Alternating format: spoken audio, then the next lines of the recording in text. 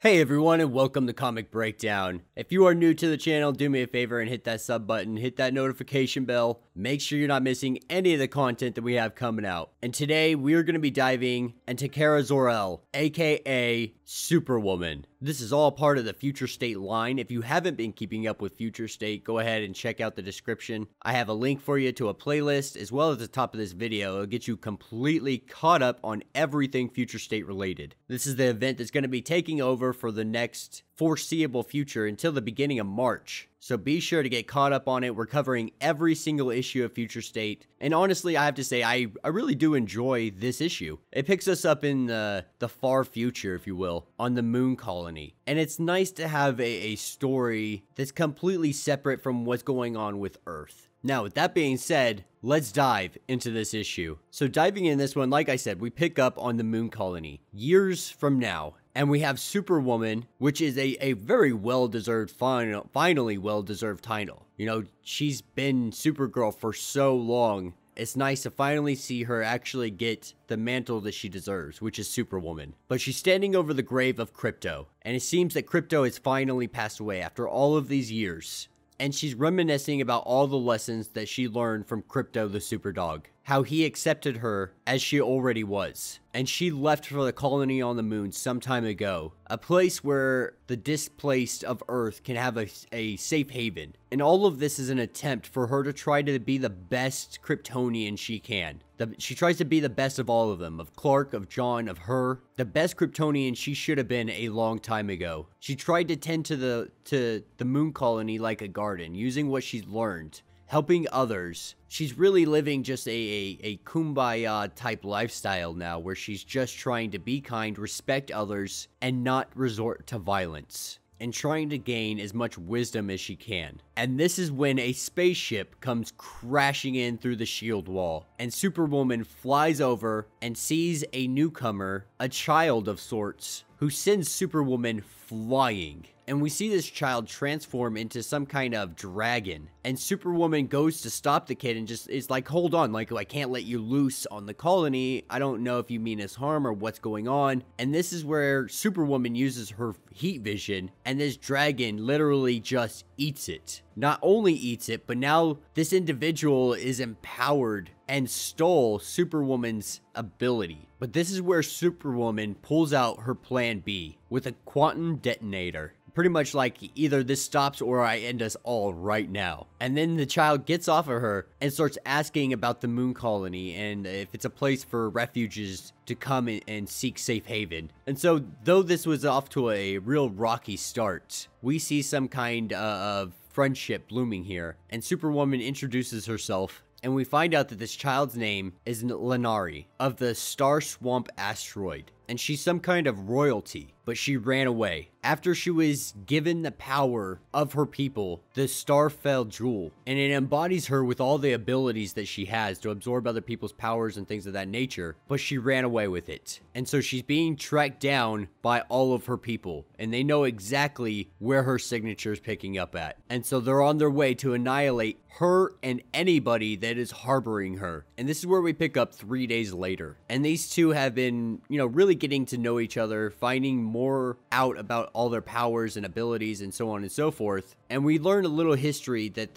her dynasties clashed over just the richest rich. They went to war against one another over everything. They fought for generations over this jewel, which infused the bearer with incredible powers. Everything to them is about serving their family. Now, her father had found the jewel, and because only one could carry it, only one could bear that power, the shapeshifting, the ability to take from others. With his dying breath, he gave the power they had fought over for centuries. And now, the ancestral enemies, they're coming for her, and what's inside of her head. But Superwoman isn't fretting too much on that aspect. She's really trying to help this girl learn her powers and what she can do. And we see her put together the dam that helps irrigate parts of the moon so that they can harvest and things of that nature. And as these two fly through the sky, we see Lanari start to be very cruel to Superwoman. Just telling her, you know, if you had any kind of family, any kind of real family, you wouldn't content yourself with shutting yourself off in a glass coffin, stuck here sad and miserable. But Superwoman can tell that she's just lashing out. and we see her hit Superwoman, and she actually makes Superwoman bleed. And this is where she freaks out, says that she's nothing, she's just a thief, a liar, a runaway, and she goes and takes off. But Superwoman's not having it. Like, she knows that Krypto wouldn't run away from this situation, wouldn't let her run away from this situation. And so Superwoman goes chasing after her, only to see her captured by her kinfolk. And with this, Superwoman tries to hold on to the piece that she found. She's trying not to let it go. And with that, she apologizes to Krypto for what she's about to do. And we see her blast her heat vision. Alright guys, so we're picking up with issue number 2. And we last left off, the moon colony built around Superwoman's Fortress of Solitude is under siege by shape-shifting aliens that have come to take this place in search of Lanari, a refugee from their homeworld. Now, Lanari's aunt tells Superwoman that she's going to stand down, and they let her know that they can tell that she's rusty, and that she's out here because she only has a small grasp of what the truth is. And they tell her Lanari is a murderer that scorched out her own family. And then they go into the story, how they come from a folk called the Linthi on the Star Swamp asteroid. And Lanari's side of the family took to the sea, while the other side took to the sky. Eons ago, the family split over control of the Starfell Jewel, the gem that would make one of them a god among the others. And them knowing this individual not to be a god, but just empowered with the abilities of a god, war broke out. A family feud that would last the eons, as they tore every little scrap of that asteroid apart, hunting for the jewel, passing it hand to hand, killing each other over who would inherit it. And her brother, Lanari's father, dug the jewel up from the muck, and it became a part of him. But only one can hold the Starfell Jewel. For the one who bears it, the previous bearer has to die. And he knew Lanari was outnumbered. He knew that they were coming. So he tore the jewel right out of his own heart, killing himself, all so Lanari can inherit the jewel. And so they hold Lanari responsible for the death. Because if she were stronger or a better child, they wouldn't have needed the protection. And so in their eyes, this is murder. And this is where Wonder Woman has heard enough. And she says Lanari is under her protection. But this is when they pull out a plan B. Like, sure, you could fight us, Superwoman, but we have a quantum detonator. So you're gonna do as we say,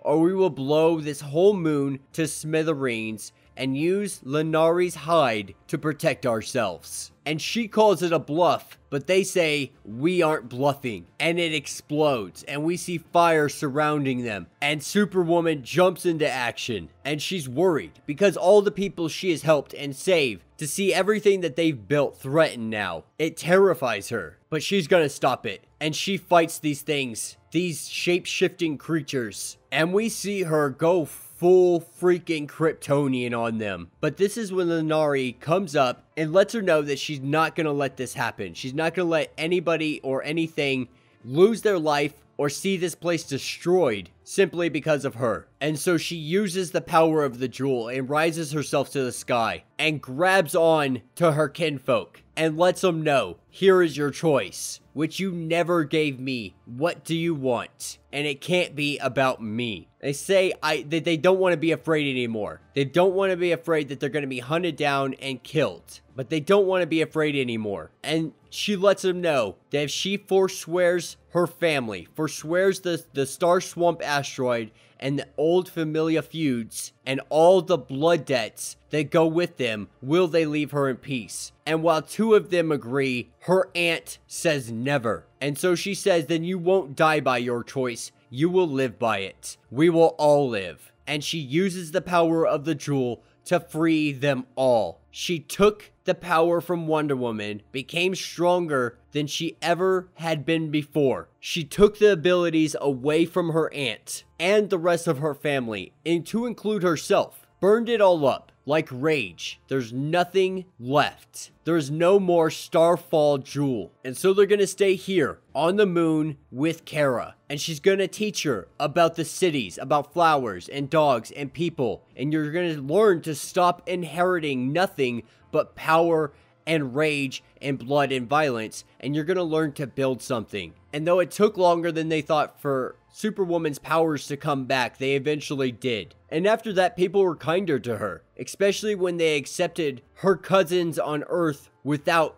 any kind of sacrifice like this, without losing their powers. And they will always remember one phrase she said: "No one is born wise, but if they're lucky, in time, they get there." And people heard far and wide what happened. They heard about the cousins that came back, adrift without someone to guide them. Some of them had darkness down in their minds, down in their memories. They wanted what Superwoman had offered. So people came, and it grew, and it grew, and it grew. And eventually, over time, Wonder Woman aged. And now that once Fortress of Solitude is brimming with life. Generations have come. We see the love and change she made in the worlds of many worlds. This place and these people that Kara taught and cared for, raised and cherished, they still thrive in their eternal garden. And this is where we see the grave of Superwoman and Crypto. And that will be the end of this issue. And this will be closing out Superwoman as a whole. So let me know what you guys think down in the comments. Personally, I think it's a really nice closeout for Superwoman. Now, I'm sure she had plenty of more adventures in between these times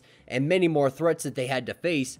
But Superwoman really did build a world for the outcasts, for the nobodies, for the people that were shunned by society or left adrift, lost in a world they didn't feel like they belonged to. This was the place for them. So all starting as a moon colony and the Fortress of Solitude, slowly building over generations and generations, becoming a place that literally has a booming population and everybody is taking care of one another. So all in all, I have to say it was a really good issue. I liked it. I would like to see a lot more of Superwoman's adventures in between this time, and hopefully we're gonna get that with what's coming from DC Comics here in the near future. But yeah, if you guys have not yet, please do me a favor, subscribe to the channel, like this video, check out my Patreon if you have not already. Tons of exclusives for Patreon members only. Check out our podcast, Comic Breakdown and More Podcasts, available wherever you get your podcasts. New episodes every Friday, covering everything we cover here on the channel, to Wonder Woman 84, to WandaVision, and so much more. And with that being said, until the next video.